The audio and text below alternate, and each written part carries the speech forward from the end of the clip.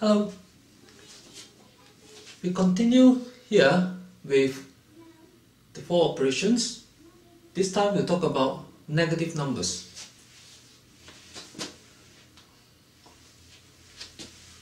The 4 operations are plus, minus, times and divide. I won't be saying very much about divide. I'll focus on plus, minus and times. I'll start with negative numbers. If I have, let's say, minus 1 times 2, then minus 1 times 2 is equal to minus 2.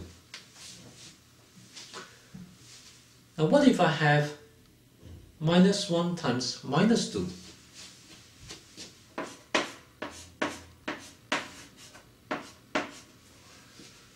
Right, now first of all, it is not good to write an operation symbol right next to another one without any number in between, because that can be a little confusing. So what we should do is that if that's supposed to be negative 2, that number, it's better practice to put a bracket around it. So I have minus 1 times minus 2. The two numbers multiplied together.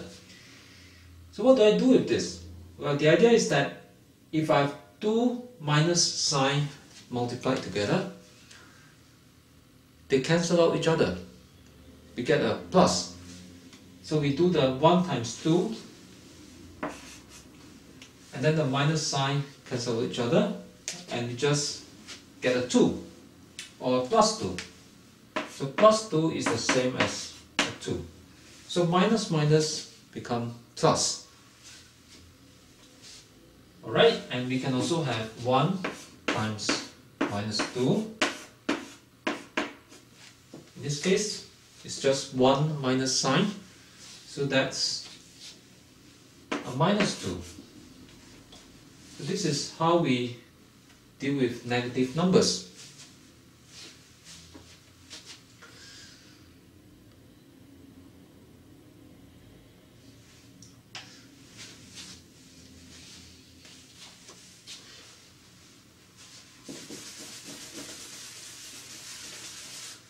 Right, next, have a look at what happens if we have negative numbers and brackets.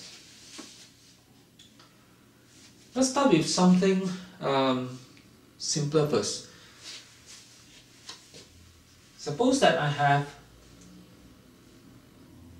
2 plus, and then I have a bracket there, 3 plus 4. Say I want to do this sum. So what I need to do here, I can just do the bracket first. 3 plus 4, that gives me 2 plus 7, which is 9. Right, now what we also need to know is how to remove the brackets. Now in an earlier clip, I've explained how to remove the brackets when you have the bracket multiplied by a number outside. Now in this case, I don't actually have a number outside. So what do? Can I somehow remove the bracket and still get the correct answer? Yes, we can. If there's no number outside, if it's just a plus sign, you can think of it as if there is a number 1 outside, as if there's a 1 there, so it's just 1 times the bracket. So not having any number is like having the number 1 in front of the bracket, because 1 times anything is the same answer. So what we can have is that we can have this 2 plus bracket 3 plus 4 is really the same as 2 plus 3 plus 4. Meaning that I can just remove the bracket now, because if I have a 1 outside the bracket that is multiplied by the bracket, then I do 1 times each of the number inside. So 1 times 3 is 3, and 1 times 4 is 4, and then I can remove the bracket.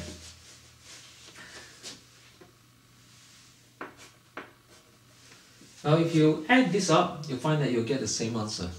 2 plus 3 plus 4 is also 9.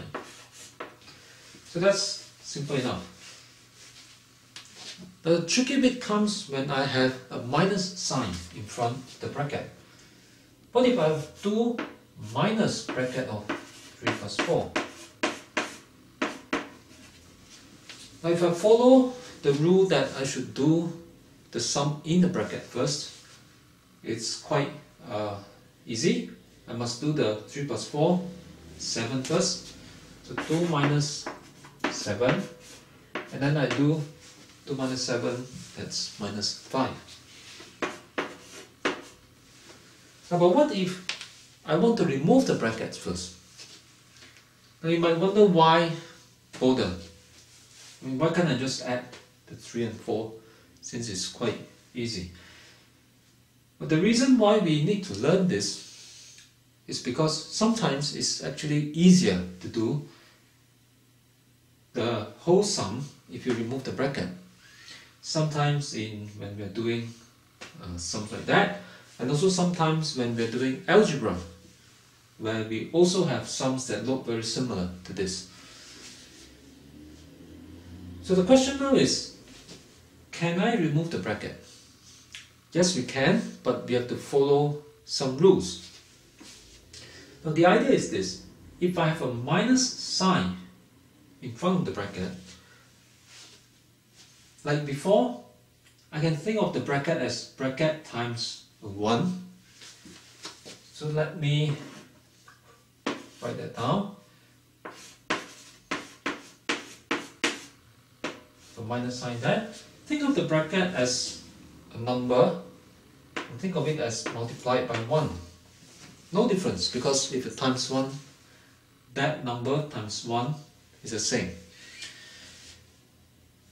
But once I write it this way, you see that I have actually a minus 1 outside the bracket.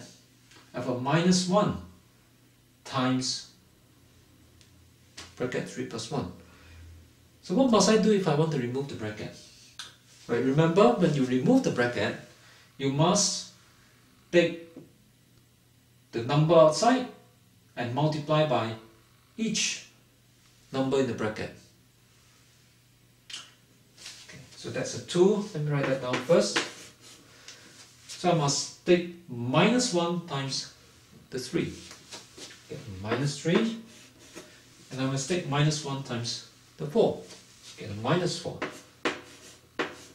So this is what I get when I remove the bracket. Now that's